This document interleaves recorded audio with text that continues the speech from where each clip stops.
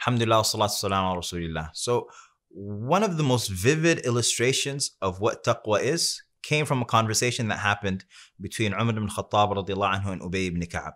Umar Ibn Khatabat at the time was Ameer Al Momineen. Ubay ibn Ka'ab was one of the great scholars of the Ansar.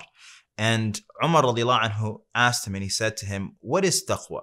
And so Ubay radiyaAllahuanhu asked him a question. He responded with a question, and he said to him, "Ya Ameer Al Momineen, have you ever walked down a path that was filled with thorns?"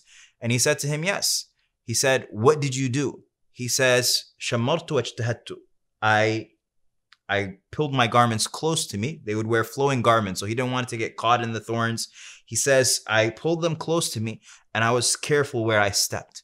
And so Ubay said to him, radiallahu anhu, "That is taqwa." And so we learn from this conversation that taqwa is to be careful where you step, that you be pricked by the thorns of life, that you pricked by the thorns of shaitan, and that this walk in a thorny path is really just a metaphor for our lives, that you make sure that you guard yourself with this taqwa. And so, this was codified in poetry when one of the poets, he says, دَعِ الذُّنُوبَ كَبِيرَهَا وَصَغِيرَهَا ذَاكَ التُّقَى واصنع كماش في أرض الشوك يحذر ما يرى لا تحقرن صغيرة إن الجبال من الحصى. He says, taqwa is to leave all sins, the light and the severe, and to act like a person who's walking in a path filled with thorns, cautious and with fear. Don't belittle small sins. From pebbles, mountains appear. We ask Allah Azza wa Jal to make us of the people of taqwa and to teach us how to be of the muttaqeen.